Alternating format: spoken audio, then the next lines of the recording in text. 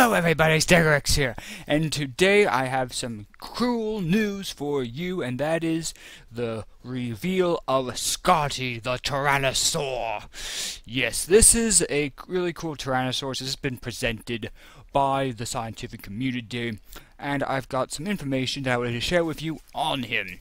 And I do have a piece of paper here with everything listed, so I will be reading a little bit of this, and know that my reading is not top-notch, so apologize that for advance. But let's talk about Scotty. So here's what I've found, and there's a lot out there about Scotty, and I've compressed it all into one page, so if you want to go out there and learn about Scotty for yourself, I recommend doing it. He's a really cool Tyrannosaur. And let's get into it. So about 66 million years ago, the fossil, nicknamed Scotty, belonged to a 42-foot-long Tyrannosaurus rex, one of the largest and most massive T-Rex ever discovered. When researchers studied the leg bones, they found that Scotty probably weighed in at about 9.7 tons. That makes this Tyrannosaur bigger than any other carnivorous dinosaur. Scotty's two legs could hold up more than 19,500 pounds. That is a lot. I mean, this is a big Tyrannosaur. Let's continue. When the same methods are applied to Sue, the famously complete Tyrannosaur, that fossil comes out about 90 pounds lighter and was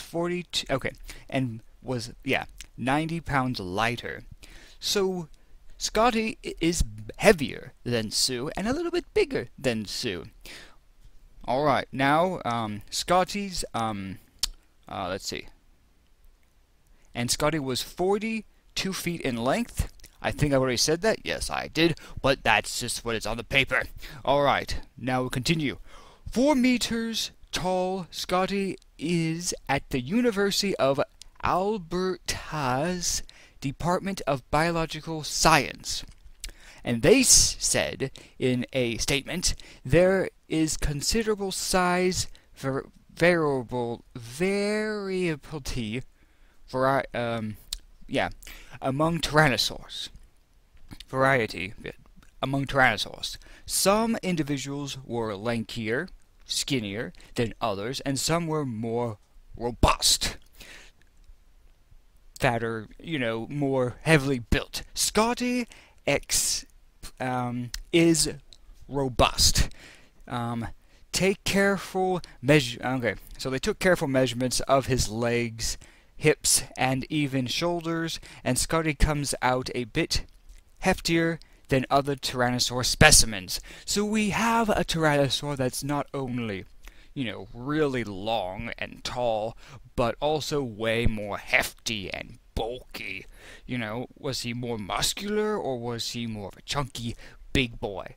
It's all that factors. And being as big as he was, he probably had a lot of easy meals, Being as big as he is, could easily just steal somebody else's meal. Let's continue on with what I've got.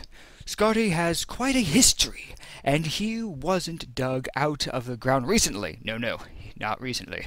Rather, the fossil was discovered in 1991, 1 year before I was born, so that kind of gives you the age of myself. But his bones were locked in hard sandstone. It took more than a decade to remove the stone. Fully assemble the fossil and study Scotty to realize how different he was from the other tyrannosaurs. So this Tyrannosaur's bones were locked in the sandstone, and it took them till now. 1991 till now, 2019, is a very long time. He may have been revealed in 2018, but, well, there you go. But again, that just shows you how much time they took on getting him out of the bones and then studying him, putting him together. Alright, it's a lot of work to get a fossil out of rock, especially apparently sandstone. Alright, So where did his nickname come from? Why is he called Scotty? Well, I'll tell you. The nickname comes from the celebratory scotch that was had on the night the fossil was discovered. So that night, after they discovered the fossil, Scotty, they wanted to have a toast. They had some scotch. That's what they used, and hence they named him Scotty. Great. Of course, when I thought of Scotty, I thought of Scotty from Star Trek. But you know, yeah, all right. So let's continue. Scotty is the oldest T-Rex known. He died when he was in his early 30s, and he carried the battle scars to show how hard he fought to live. Across the skeleton are pathologies, interesting word, spots where scarred bone records large injuries. Alright, he's got lots of injuries, lots of scars. Researchers collected the injuries recorded on his bones, calculated the injuries on his bones, and discovered an infected jaw, broken ribs, and what looks to be a bite from a fellow tyrannosaur on his tail. Since finding... Okay, we'll get to that point in a minute. So Scotty definitely had a rough time in his life. You know, he had to fight to survive the fittest during the age of the dinosaurs. And he definitely put up a good fight. I mean, tyrannosaurs grew fast and then died relatively young. You know, they had to put up with a lot of other things. The herbivores fought back, most of them, you know. You got the Triceratops. That definitely was not something you would tackle if you weren't that experienced, and Scotty was definitely involved in probably some fights with other tyrannosaurs, as seen here, probably for territory, mates, food, you know. And being as big as he was in his late 30s, he probably, since he has mass, and mass is very important, you know, the heavier you are, the more weight you've got, and when you've got that weight behind you, you can easily just push other predators out of a kill. So he most likely, I believe, scavenged during the last few years of his life before the mighty king passed. So this is really cool information, and Scotty is definitely pretty cool. He's up there with Sue for me now. Very cool tyrannosaur. And here's a little bit of last information I've got, which is quite interesting. This is recent.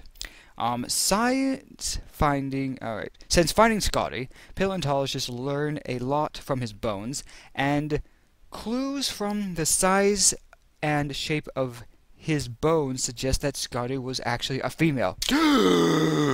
What? Scotty's a female, which kind of makes sense. You know, Scotty is the biggest tyrannosaur ever found, and females were larger than the males, so Scotty being bigger than, even, you know, a little bit and more heftier and bigger than Sue, suggests that he is a female. Now it says suggests, so it's not 100% settled that Scotty is in fact a female. You could say he's still a male. For me, I'm just gonna say male because that's what I, you know, got accustomed to saying. So if I keep saying male, it's because I don't know either. So I'm just gonna say male till there's more information, but I'm not opposed to him being a female if he so is. So either he is the king of Rexes, or he or she is the queen of the Rexes. And once again, it shows how awesome Tyrannosaurus are, and how really Scotty is a very unique and special specimen. And I just wanted to share this information with you. And again, if you want to check out Scotty for yourself, look him up. He's pretty cool, or she. Depends, you know, we don't know yet, but hopefully when more information comes to light, we'll have something. So hope you enjoyed this nice information about Scotty, and hope you enjoyed the video, and I'll see you on the next one. Have a great day, and bye everybody!